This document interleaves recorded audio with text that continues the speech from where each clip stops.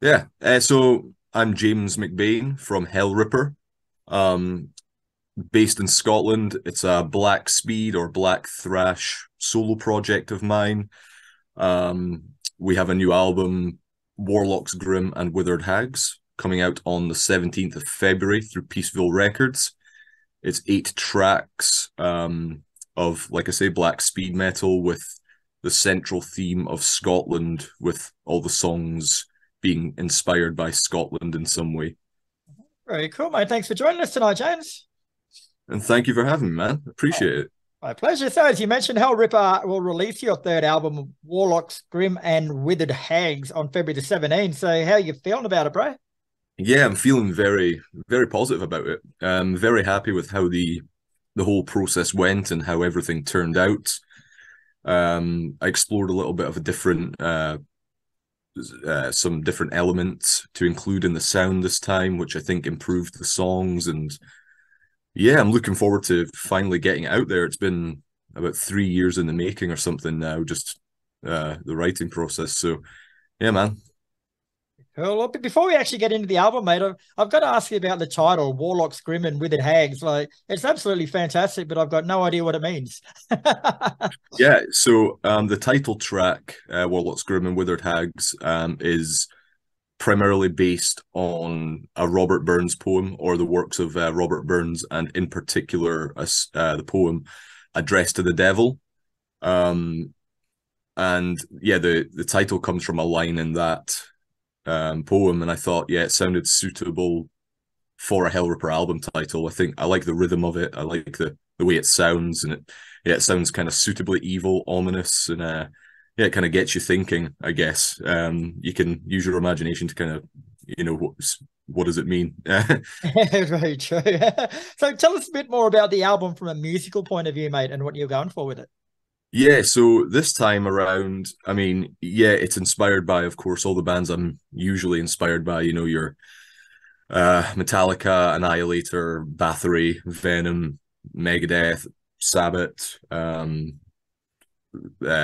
Dark Throne, all any kind of black speed metal, black thrash, metal punk, all that kind of stuff. But this time around, I wanted to kind of explore some different elements, like I mentioned previously, and yeah, so I was listening to a lot of other metal music, just not in that style, stuff such as maybe Agalloch, Opeth, Typo Negative, Edge of Sanity, stuff like that. And I was listening to a lot of like 90s music as well. Not even necessarily metal. So bands, Nirvana, Alice in Chains, even Oasis, Manic Street Preachers, stuff like that. The Beatles, The Doors, just you name it, anything. And I'm a big fan of all that music anyway. So I thought it'd be a fun challenge and yeah, see how it would turn out if I included this influence in the Hellripper sound. And like I say, it was a fun challenge to do that without, diluting the overall sound. I wanted it to still be black speed, black thrash at the core. I didn't want it to lose that, but I wanted to also include these different influences, whether it be from a songwriting perspective or a production perspective or something like that. So yeah, it's a lot more varied, I think, but I think the results are better for it. And you've released the single, The Knuckle of E. So, would you say that's a good sonic representation of the album as a whole? I would, yeah. Like I say, it's quite a diverse album for Hellripper standards, but yeah, the Knuckle of E, I think, kind of is this song that kind of sums the overall vibe up. It's a bit more complex in song structure. It's got some different tempos, some different what would you say vibes? Like different vibes on each part of the track. It's fast for the most part. Yeah, and it's the album opener, which I used it as the album opener just because it's very immediate. After like a 1 second drum intro, it just goes full speed into the track. So yeah, overall, I would say it's a good representation. Yeah, that sort of steals my next question off me, mate. But like you say, that song does open the album, and it kicks straight in off the back of a massive drum blast before a wall of guitars takes over. So was that sort of, did you choose that as the opener, as a statement of intent, I guess, because it just comes in and grabs you straight up. Yeah, as a statement of intent, yeah. I wanted the album to, just open up, just straight away, just get into it. Like I like the kind of idea of, putting the needle on the record, that just going straight away. And also I wanted to kind of contrast with the previous album, The Affair of the Poisons, which kind of opened up with a slower, heavier, kind of pounding kind of beat. So both of those reasons. Yeah. And the press release calls the album your most personal and diverse work to date. So we've spoken about the diverse side of it, but would you agree that it is your most personal work to date? Yeah, I would say both personal in terms of the lyrical content being like based on Scotland in some way for each track, but I would say more personal in the sense of, as I discussed before, like the musical influence is more diverse, so it kind of explores all of my musical influences from different styles and stuff. I didn't feel as limited this time, like it kind of, yeah, it represents my whole musical personality in a sense. And as you say, mate, like lyrically, the album's inspired by the landscapes and legends of the Scottish Highlands and explores the darker side of Scottish history and folklore. So, can you elaborate on that a bit more? Like, people over this side of the world find it hard to believe that there's anything dark about Scotland at all. Yeah, of course. So yeah, that was the original thing. Is I moved to the Highlands about 4 years ago or something, near the end of the writing process for the last album. And I'm not usually inspired or influenced by my environment, but yeah, being in the Highlands, it kind of, being surrounded by these landscapes and stuff like that, it was kind of hard not to be inspired by that. And yeah, it made me kind of want to look into some like Scottish folklore and Scottish history and stuff, kind of the darker side, like you mentioned there. I didn't want to speak about, like, I wasn't looking to speak about, like, like William Wallace and all that kind of stuff. I wanted it to be stuff that would suit Hellripper's aesthetic, like the devil in Scotland and folklore and, sea serpents and all this kind of evil stuff. And I thought maybe originally I maybe would get one or two songs out of it for the new album, but after reading more into the Scottish folklore and all this stuff, I realized there was so much to write about, and eventually thought, yeah, let's just make the whole album centered around the theme of Scotland. Like, I'd never done a theme, like an album with a theme or concept before, and I thought this would be interesting. It's also something a bit different to what the usual black speed, black thrash lyrical themes are.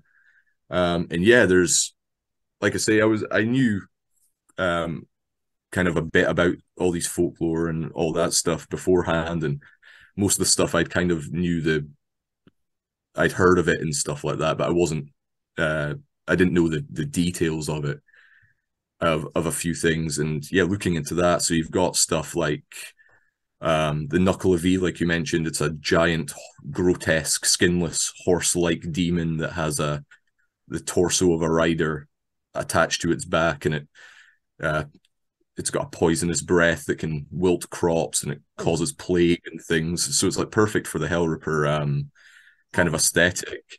And similarly, yeah, the Warlocks Grim and Withered Hags, the title track, primarily based on the poem, like I said, Address to the Devil by Robert Burns. And that poem, it's kind of a humorous poem, kind of downplaying the devil and things like that. But I wanted to use the poem and reference the poem, but twist the point of view, so it becomes kind of a devil worship kind of song, but using the lines from the poem and stuff like that. So I thought that was cool to do. But yeah, there's plenty of just plenty of like things you can see in all these Scottish folklore and traditions and rituals.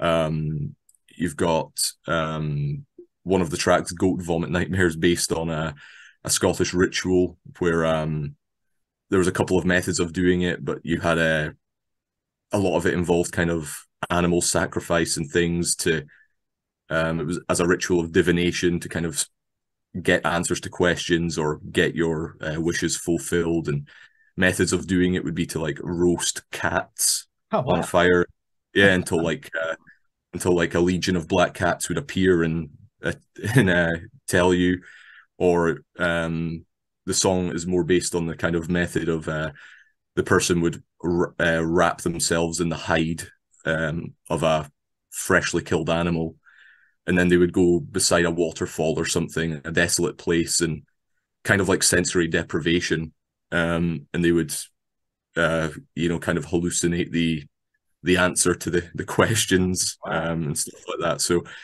yeah, there's a lot of stuff to go in. I don't want to like go like waste a lot of time, like explaining Fascinating, everything. mate. But yeah, there's so much, there's so much to explore, and a lot of it's interesting, and yeah, it was just, yeah, it was cool. Like all these things that I could use to fit in with the Hellripper aesthetic, and yeah, like I say, it was a fun thing interesting topics to look at, and yeah, Yeah, well, it's a bit different to usual. yeah, it sounds like you could just keep making albums forever based on the old Scottish folklore. Yeah, There's a lot to write yeah, from. I've got a few things like left over that I never used for this album, like just because they didn't fit the tracks. But yeah, there'll definitely be more stuff uh, based on Scotland in some way coming, whether in an EP or the next album or whatever. I'm not too sure yet, but yeah, there's so much to explore. Wow. Um, yeah, if anyone's interested in all that kind of stuff, yeah, it's a good thing to explore. I would say, like, it's Yeah. interesting. I'm going to start exploring after this chat, mate. I had no idea. Like I've been to Scotland before, and we did the touristy Mary Queen of Scots, like the underground, all that sort of tours. But you don't hear about this side of things. But that's fascinating. Yeah. Yeah, most people are kind of familiar, yeah, like I say, like that kind of stuff, and the William Wallace and all the clan battles and stuff like that. But yeah, there's so much folklore and witchcraft and stuff like that yeah. Yeah, very cool. And I think it's important to note here too, mate, that Hellripper is essentially a one-man project led by yourself. So I honestly Mm, find that amazing after listening to the album. So you do all the guitars, the vocals, drums, you do everything. yeah. Yeah, so yeah, it was just basically it was a way at the start. Originally, I didn't really know many people. I wasn't really a part of my local scene. I was too young to go to most shows because I couldn't get into pubs and things. Um, so I, after spending years like jamming with friends and stuff, we could never find drummers. We could never find uh, vocalists and stuff. So it was just yeah.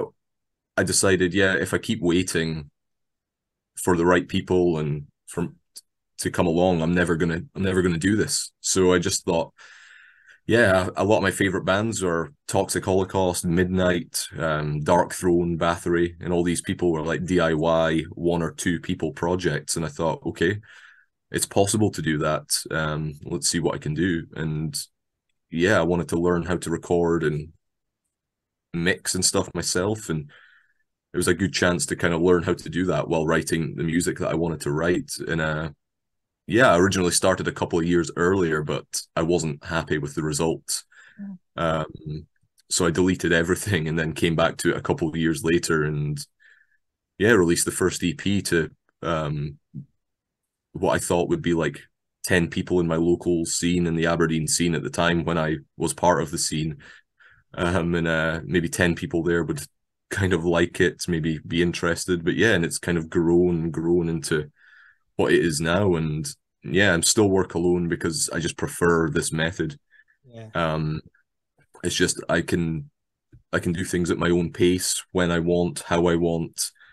I don't need to, adhere to other people's schedules and things like that and go to rehearsals every week or whatever. It's kind of just doing things at my house as like my hobby is writing music and stuff. So it's just like me doing my hobby really.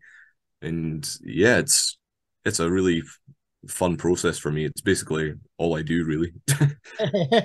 And we mentioned diversity a few times, and I can vouch for the fact that the album is diverse as hell. Like it's got so many different influences in there. But like usually in a band situation, you've got 4 or 5 people, so it's easy to get the diversity because you've got Yeah. all these different inputs coming in. But do you find like as a solo artist, like it's a bit more difficult for you to do that because you haven't got all these other influences coming in? It's pretty much just your own. Yeah, I do think that in a way, because yeah, like you say, like if you've got five people or whatever bringing in all their own ideas, like from different like different perspectives, different influences, interests and all that, yeah, it can create like a unique sound, everyone getting their like point across and things. But yeah, I do think it's possible to do that as a solo artist, like which I'm trying to do. But yeah, I mean it is um yeah, it's more difficult, I would say, just because there's some stuff that I have an idea of a sound I want, and sometimes it's very valuable to have someone come in with a completely different idea. Like yeah, you know what I mean. It's try to explain myself there, but yeah, it's difficult to if you've got like a writer's block or whatever. I don't know where to go with this part of the song. If you've got other people involved, they can just come in with for example, like a jazz part or something, and Just something like to bounce off. and you would never think of, and you would go, yeah, excellent. Whereas, yeah, it's more difficult to do that on your own. But yeah, like I say, it was a fun challenge for me trying to kind of explore all these different influences of mine, and yeah, hopefully this is just the start, and I'll keep doing it and keep improving in the future. And uh, I mean, yeah, that's basically the main goal: just keep making good songs, hopefully improve, and yeah. Very cool. And you're going to be doing a bit of a road trip promoting the album. You got some festivals lined up and some of your own shows, mate. So tell us about them. Yeah, so we've got a sort of album release show, which is the week before the album release in Glasgow. Um, then we're heading out for a few dates in the UK with Warbringer, which will be really fun. One of my favorite bands of all time.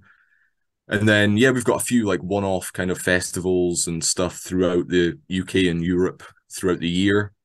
And yeah, we're going to be away for most of summer, kind of in Europe doing shows and festivals. A lot of it's not announced yet and stuff like that. So there's not much to really talk about it yet. But yeah, we'll be away for about 4 to 6 weeks or something in summer, doing various things, and then that'll probably just continue into 2024. Doing some European tours and all that.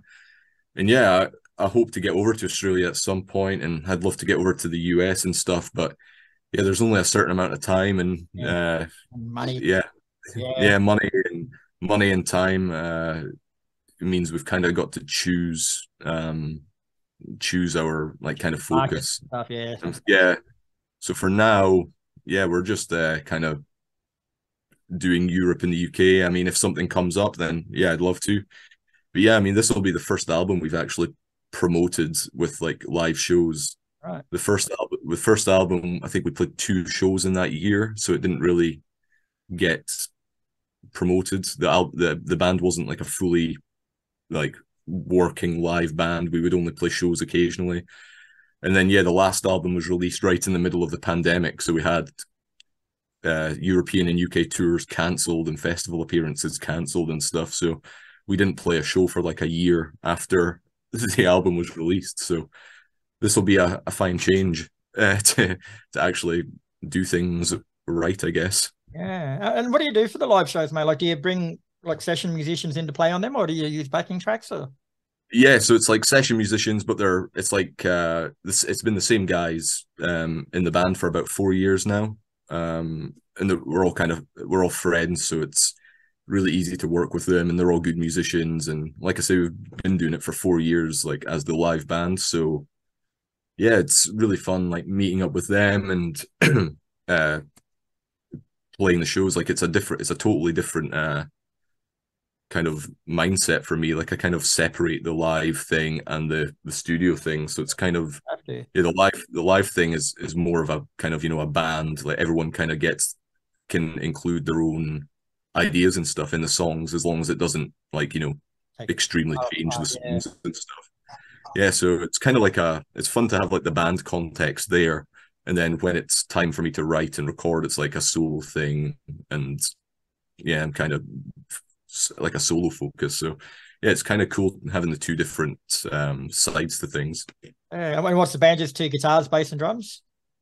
Yeah, 2 guitars. So we've got me on vocals and guitar, my friend Joseph on other guitar, who does a few guitar solos on this new album as well. Really good guitar player, different kind of influences for me again. Like we were saying, you mentioned there, like with people bringing in their different influences. When I get someone in to do a guest solo or something, that's always a cool way to kind of keep things a bit fresh, offer something a bit different from what I'm doing in the lead guitar department. For example, I'm always kind of, Megadeth, Metallica, Annihilator, AC/DC kind of influence with solos. And Joseph, he's influenced by stuff like Queen and stuff like that, Queen and Van Halen and stuff. So yeah, it was cool to have him do that on the album, kind of have some different things going on. Then we've got Clarky on bass, who I've played in with bands for about 10 years now, since I was part of the Aberdeen scene, Aberdeen music scene. Then we've got Max, who is actually based about 15 hours away from me or something. He's like at the very bottom of the UK, and I'm at the top of the UK almost. So yeah, he's a great drummer, and he's got his own band that are doing amazing as well. Vacuous, cool death metal stuff. And yeah, so yeah. Very good. All right, James. Well, thanks very much for your time tonight, mate. Been an absolute pleasure. Warlocks Grim and Withered Hags is out February the 17th. And like I said at the start, mate, absolute belter of an album. I don't care if it's a solo project or if there's 20 of you in there. It's an absolute belter of an album, bro. So well done. Thank you very much, man. Really appreciate it. And thank you for your time as well. My pleasure. Have yourself a good day, man. Good luck packing all those shirts away.